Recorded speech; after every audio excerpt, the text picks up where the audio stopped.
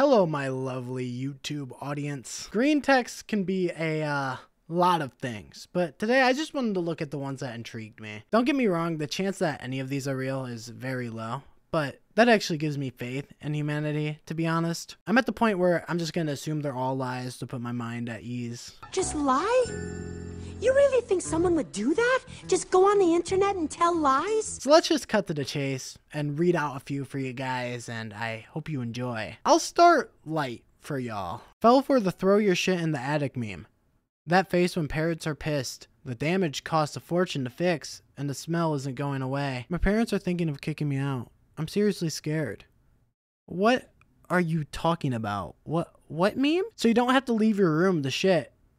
And so you don't have to go in jugs. You can just throw it in the attic.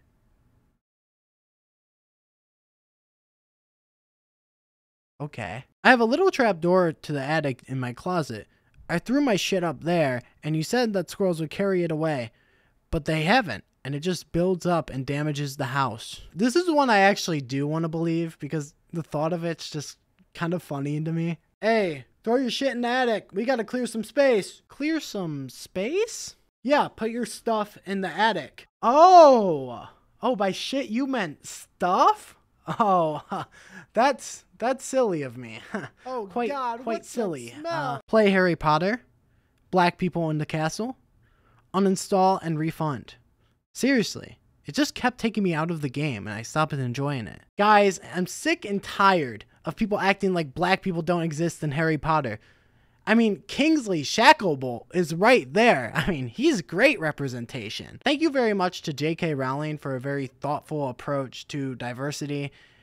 Give it up for J.K. Rowling. She really puts a lot of thought into her characters, into her minority characters. I think my favorite example is Cho Chang, who you would never guess, but she's actually Asian. Be me.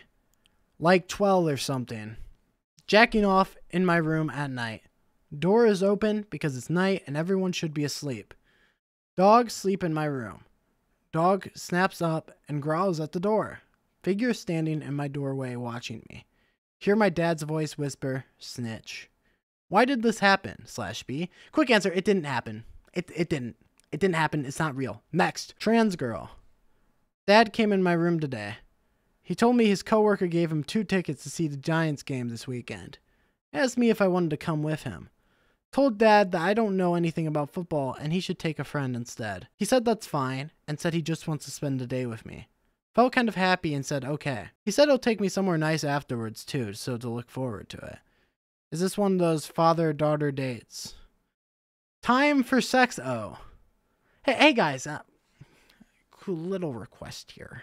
A little request. Can we be fucking normal? Can we, like, for real? Can we be fucking normal? I think this one pushed me over the edge. I'm done. Thank you guys for watching this video. If you guys enjoyed, I would really appreciate if you liked, commented, and subscribed. It would mean a lot to me. I hope you guys have a good day or good night. And yeah, cheers. Bye-bye.